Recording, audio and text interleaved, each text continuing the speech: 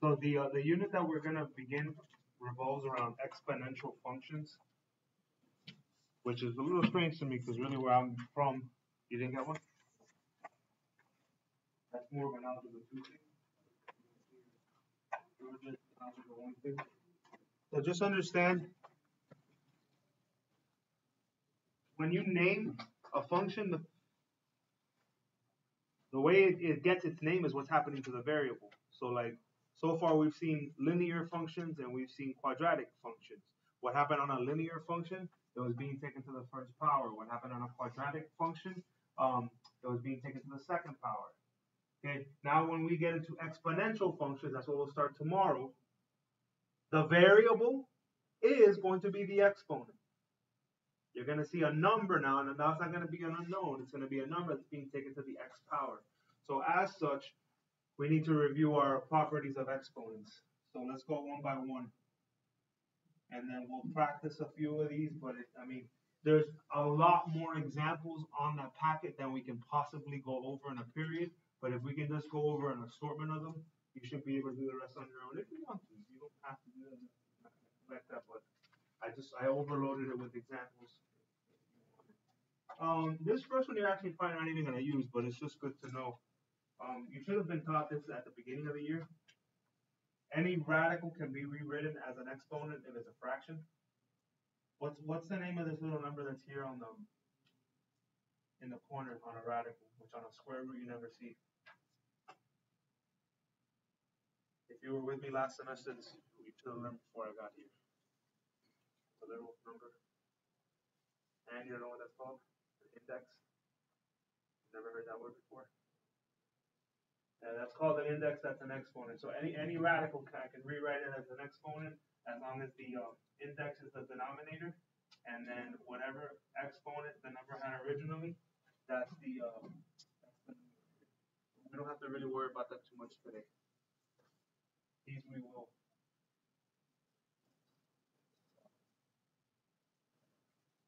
Okay.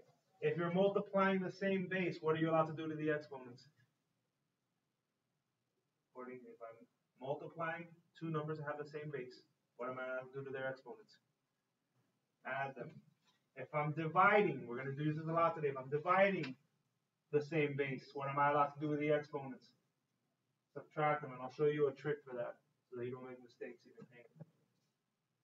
When you're taking a base to a power and then taking that to a power, so that when you have a power of a power, what are you allowed to do with those powers? Multiply them. Good. If you are taking the power of a product, if inside of a parenthesis you're multiplying product and you're taking the power of that, this property tells you that you're allowed to distribute that power. You can give that power to each number you're multiplying. That also works with division. If you're taking the power of a quotient, you can take that power and distribute it. So exponents cannot be distributed over addition or subtraction. If I'm adding or subtracting inside the parentheses, I cannot distribute an exponent. I can only distribute multiplication or division. But if I'm multiplying or dividing on the inside, I can distribute an exponent. A little bit of that today. Okay. Here, negative exponents. If you are simplifying an expression, you cannot consider an expression to be in simplest form if you have a negative exponent. So how do you fix it? Well, it's called a reciprocal property.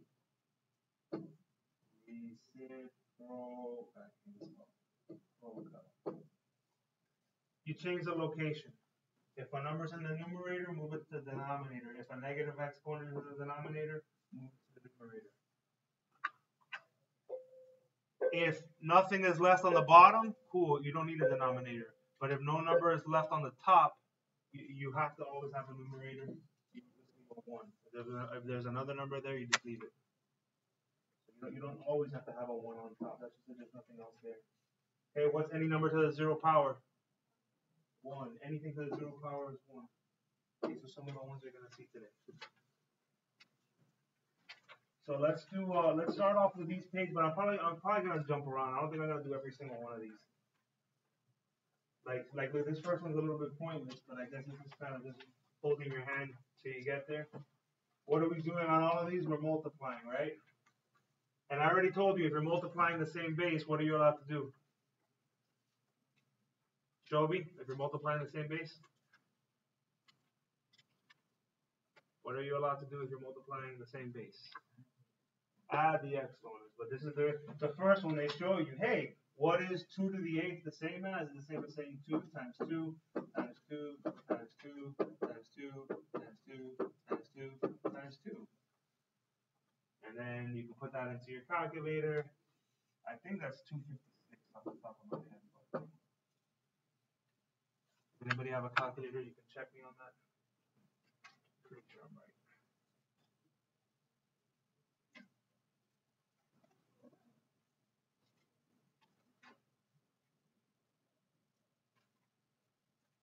Ready, set, calculate.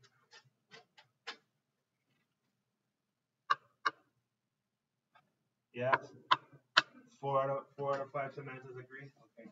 I don't see really the point in doing number 2 and number 3. I'm not even multiplying anything there. So let's go to 4 and 5. What is a to the first times a to the fourth the same as? If we learn that as long as the bases are the same, which they are, if you can add the exponents, what is that the same as?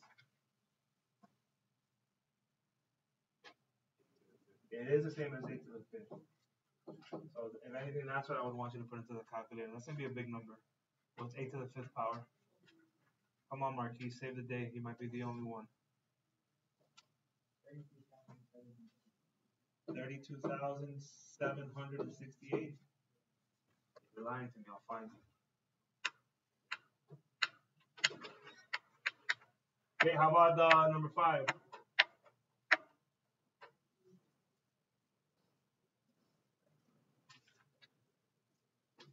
Excellent. The next question I already answered for you. If 2 expressions have the same factor or base, like if the base is the same, what happens to the exponents? Yeah, Adam. So now we didn't have to discover it. Romero took care of you and told you that already. So let's go to part 2. These are where we're gonna actually start doing these things. Let's find the product of these expressions, right? So when we multiply, you would multiply any other numbers in front. What's 6 times 4? 24. As long as the x's match, which they do, you can just add the exponents. 2 plus 2? 12.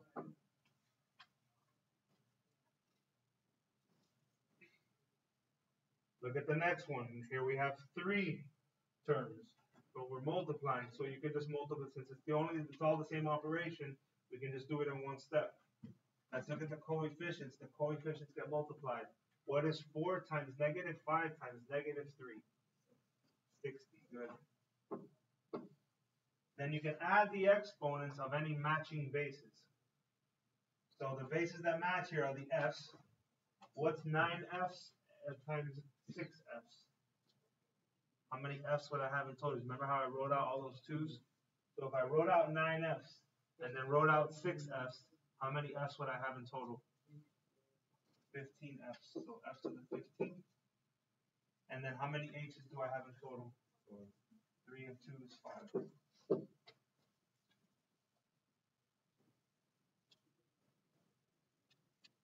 Now this next one's a little tricky because here we have multiple steps. Now, man, look, what's a variable? What is a variable? What's a variable? Yes, Jada. Okay, I know it looks like a letter, but what does it represent? Say it again. It's an unknown number. But just like a known number, it has feelings and it wants to be treated just like the other numbers. Just because you don't know it doesn't mean you should be mean to it and like disrespect it or anything like that. So when the reason why I bring this up is because typically variables are the only numbers that have an exponent. Because since you don't know what the number is, you can't take it to a power, and thus you'll see a variable with an exponent. But we normally don't see constants with an exponent. But those are numbers too, so we could follow the same rules, but the problem here is that this and the -2 and the -3 are not the same. If they were the same, if it had the same base, I can add the powers, but I can't. So, I mean, as far as I know, the quickest way to do this would be in 2 steps. Okay? The first thing I would do, what number is getting taken to the second power there on the first parentheses? What number is being taken to the second power? Not -2. Just 2. Because it's not in a parenthesis. So the negative stays. 2 squared is 4. X to the third, y to the fourth. But then in the next parentheses, what's being taken to the second power? Then that full -3 is being taken to the second power. So that would be positive 9, x to the fourth, y to the fourth. And now once I've sorted that out, now I can just multiply. -4 times 9 is -36. How many x's do I have in total? 7. How many y's do I have in total? 8.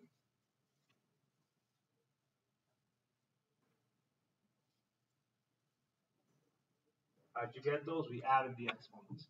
Multiply the numbers in front, add the little numbers on top. For this next one, I'm going to skip this little discovery thing because we've already talked about what happens when you take a power of a power. So let's just do number 11 here. What if I have p squared, but then I'm taking that to a 5th power, what can I do with a power of a power? Just what? Multiply it. So 2 times 5 is 10. That just gives me p. On the one right before it, if I didn't want to go through the whole like discovery thing, what is if I have 2 to the third to the fourth, what is that the same thing as saying? Yeah, it's the same thing as saying 2 to the 12th. And if you feel like putting that in the calculator, then you can do so. Is that 4096? Bam! Okay, here, power of a product. What did I tell you you can do when you take a power of a product? No. Power of a product, what are you allowed to do? Set it on the first boring slide. Poder de un producto. ¿Qué se puede hacer? Thank you, distribute it. So I can take this square. What is 2 squared? 4. But since I don't know what x squared is, I just leave it as 4x squared. On the next one, distribute the third power to the 7 that I can do. So what's 7 to the third power? 343. But you see, not only do I not know what j is, but j already has a power. So what can you do with a power of a power? Multiply, good.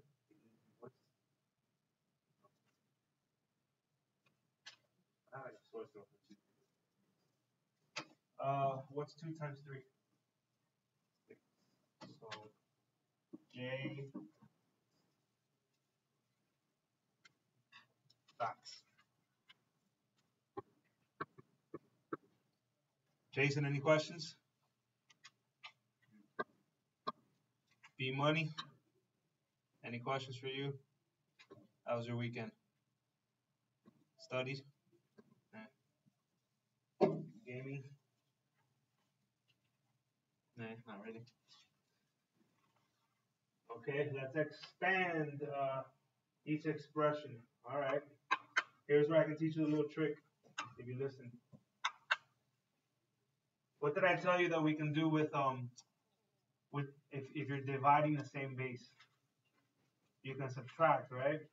Okay, so there's 2 ways to approach this. The way I used to teach it, which is the more formal way, is that you should always subtract the top exponent minus the bottom. But the problem is if you're only doing always top minus bottom, you could get a negative, and then you'd have to know what to do with a negative, which is fine. It's very doable. I used to teach it that way.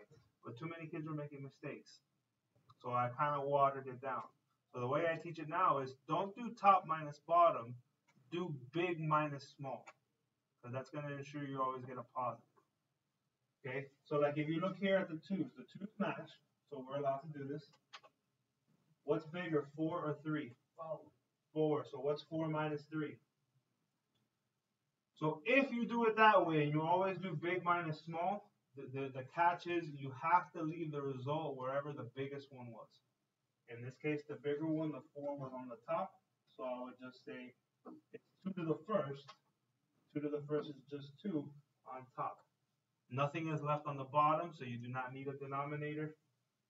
So this is just 2. If you wanted to test it out to see if it works like mathematically, 2 to the fourth is 16. 2 to the third is 8. What's 16 divided by 8?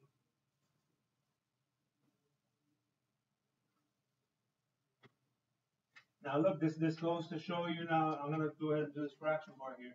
This goes to show you what I was just talking about numbers being like variables just being unknown numbers and having feelings. And even though I know what 2 is, even though 2 is a constant, when I'm dividing a 2 on the top and the 2 on the bottom, I could treat it like a variable because they match. So if I wanted to, if these were variables, I would subtract the exponents. What's the exponent on top of the 2? What's the exponent? A 3. What's the exponent of the 2 on the bottom? No, 1, a 1. What's, then obviously the 3 is bigger. What is 3 minus 1? So I'm going to put 2 squared, but I'm going to put it on top because that's where the bigger one was. How about the x's? What are the exponents for the x's? 3 and 1, what's bigger? 3, so what's 3 minus 1? So put x squared, put it on top because that's where the bigger one was. For the y's, 4 is bigger, what's 4 minus 2? Also 2, put it on top because that's where the bigger one was. The z has nobody to play with, so that stays on the bottom. Am I done? Well, not in this case because I'm supposed to simplify. I'm supposed to do any operations that are possible. And in this case, I could still take 2 to the second power, which is 4. So I end up with 4x squared, y squared over.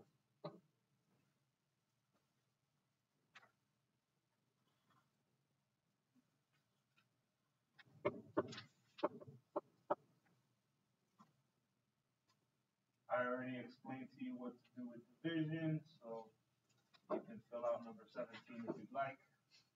Let's do number 18. See how the x's match? What's 10 minus 4? 10 minus 4 is 6. Because the 10 is on top, I put that on top. That leaves, really, all that leaves is a 1 on the bottom, but you don't need a 1 when it's on the bottom. You do need it if it's on the top. You don't need it on the bottom, so it stays as is. On this next one, 12 divided by 1 is still 12, so I'm going to leave the 12 on top. For the g's, what's 8 minus 3? 5. Uh-oh. Look at the h's. What's 5 minus 4? But where's the bigger 8? Where's the bigger exponent? On the bottom. So when I put that h to the first power, I'm going to put it on the bottom. And now I'm done. 12g to the 5th over h. Look at the next one. It's 3 divided by 18. I cannot divide 3 by 18. I get a decimal. But I can reduce it. What's the biggest number I can divide 3 and 18 by? By 3. So the 3 becomes a 1. The 18 becomes a 6. Now the only way that that 1 is going to stay up there is if nothing else stays up. You never need a 1 on the bottom, but you might need a 1 on the top if nothing else goes up there. Let's see. Look at the x's. What's 14 minus 2? 12, but the bigger one was on top, so that means I can put that on top. It also means I can get rid of a 1. I don't need the 1 anymore. Because I know that x is going to stay there. The y to the 11th had nobody else to play with, so keep that on top.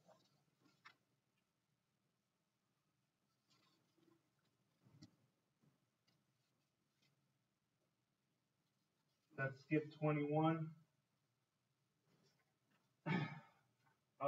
Write without negative exponents. Okay. Well, before I worry about, remember what did I call negative exponents on that first page?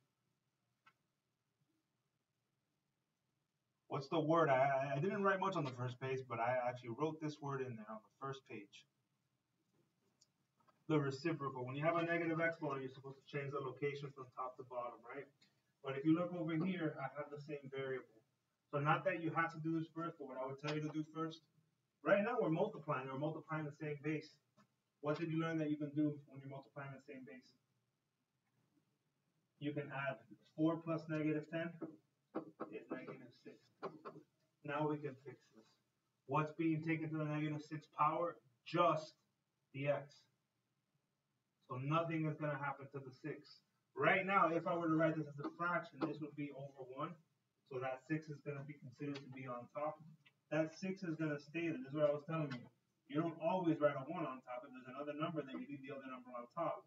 But what drops down, it's just the x. So that's going to be 6 over x to the 6.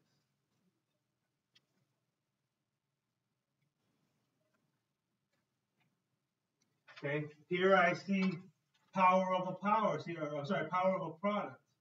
I'm multiplying inside, but I have a power on the outside. What did I tell you that we could do? Distribute. But if you're clever about this, and you actually look at the powers on the inside, I see a power that I haven't seen yet. What is any number to the 0 power? 0. No, it's 1. So that really just cancels out. It just becomes a 1, because 1 to the 4th is still going to be 1. But what I can do is this x to the negative 3rd to the 4th. When I have power over power, what am I allowed to do?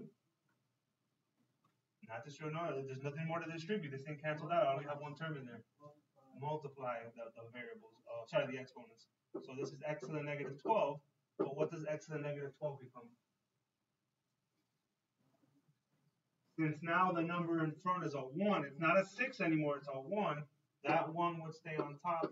The x to the 12 drops as if it was hot.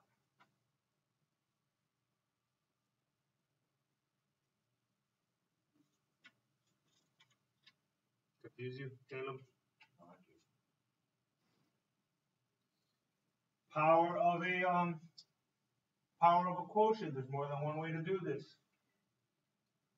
Okay, some people look at this negative 2 on the outside and say, hey, that's a reciprocal. And they go ahead and flip the y to the top and the x to the bottom. What I would tell you to do is I would do the power of the quotient part first, which tells me I'm allowed to distribute. That's what I like to do first. So when you get to the x, that already has a power of a power, you multiply. Show me what's negative 8 times negative 2.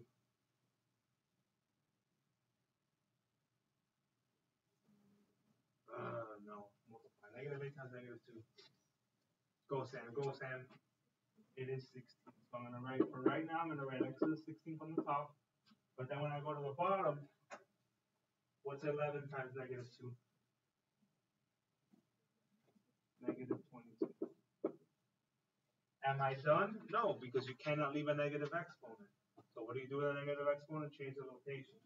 Right now, the y is on the bottom. So I'm going to move it to the top. So I just end up with x to the 16th, y to the 22. When there's nothing left on the bottom, you don't need a bottom. You only need a Caleb. Everyone needs a Caleb.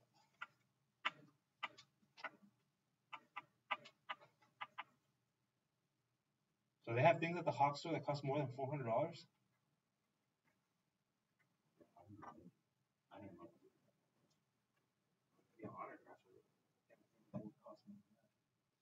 Any questions there before we'll just knock out as many practice problems as possible? Okay, let's just try to do an assortment. Look at number 1. What are we doing there? What are we doing there? Number 1. Well, we're multiplying. The operation here is multiplying. So when we multiply the coefficients. 4 times 3 is 12. And then what can we do with the exponents? Add them, because of all the a's match. 2 plus 3 plus 6 is 8 to the 11th. Got it in one step.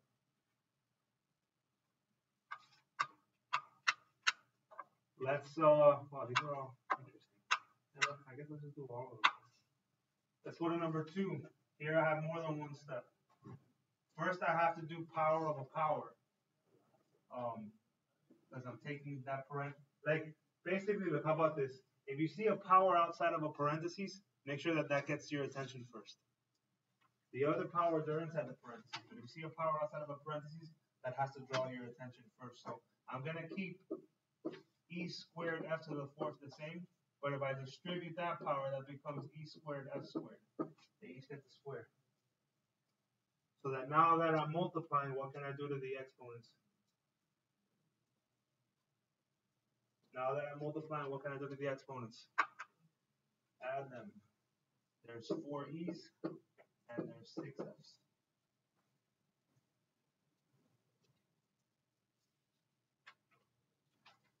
Number 3 looks like it's only going to be one step because I'm only multiplying, but when you add the exponents, how many y's are there?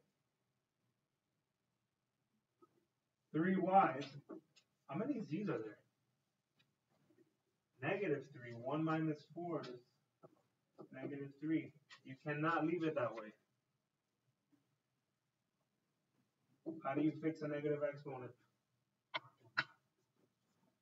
You flip it, yeah. So the y to the third stays on top. The only thing that drops is the z. Now it'll be to the positive. Right, Brandon? What do you like better, y's or z's? You never thought about that? You should think about it. Judging by the fact that you're sleeping or that you're interested in sleeping, I would think you like z's more. Get it? You get it? You see what I did there? Okay, power of a power, what are you about to do? Multiply, so that's going to be 10 to the negative 6, but we cannot leave that. So, since now in this case the 10 does not stay in front, what would be in front is whatever number you're multiplying by, whatever coefficient. If you don't see a coefficient, that would be a 1. That would be 1 over 10 to the 6. And when you don't have variables, if it's not going to be a number that takes up the whole page, you might as well just go ahead and do it. And I know that 10 to the 6th power is just a 1 with 6 zeros. Also known as 1 million.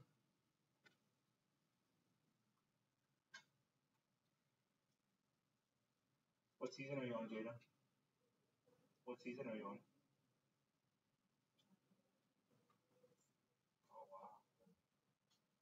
I gave up on that show like 2 years ago. Kind of boring. Ooh, power of a power of a power. What can you do with all these powers? Multiply them. 2 times 2 times 2 is 8. And the same thing is saying 48. That's going to be a pretty big number, so I'm not going to just leave it like that.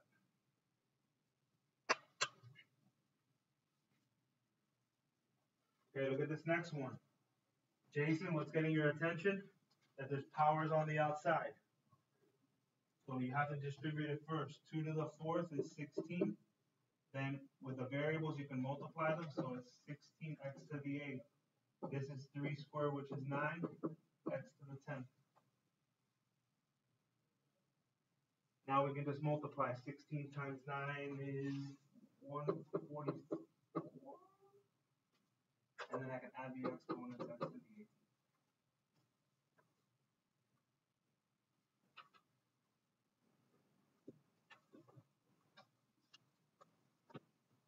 Let's jump to number 12 since we're running out of time. Let's jump to number 12. What's going on there? Can I divide 14 by 28? No, but I can reduce it. What's the biggest number I can divide 14 and 28 by? By 14. This becomes a 1. This becomes a 2. I'll only need the 1 if nothing else stays up there. Look at the G's. What's bigger? Negative 5 or negative 7? Negative 5 is bigger than negative 7. So what is negative 5 minus? What's negative 5 minus negative 7? No. Positive 2. If the negative 5 is bigger, that goes on top. And if that's going to end up on top, that means I don't need the 1. Okay, look at the H's. What's bigger, 4 or negative 2? What is 4 minus negative 2? 4 minus negative. Minus negative. What? 6, good. So on the bottom, h to the 6. No more negative exponents because you follow Papa Rivera's rule.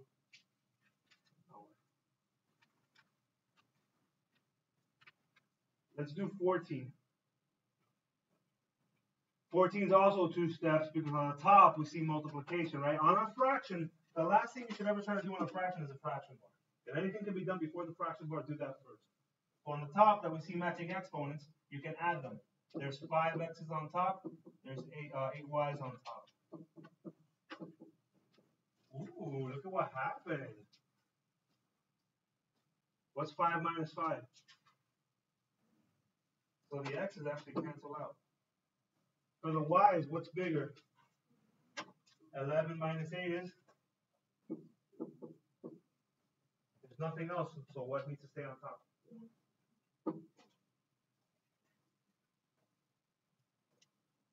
Let's do 15.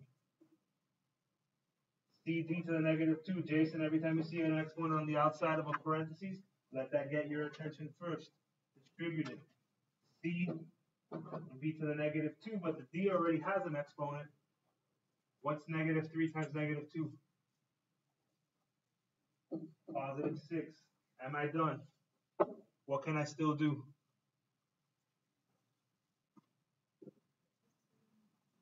Put the c on the bottom. This is d to the 6, and then on the bottom is c to the positive 2.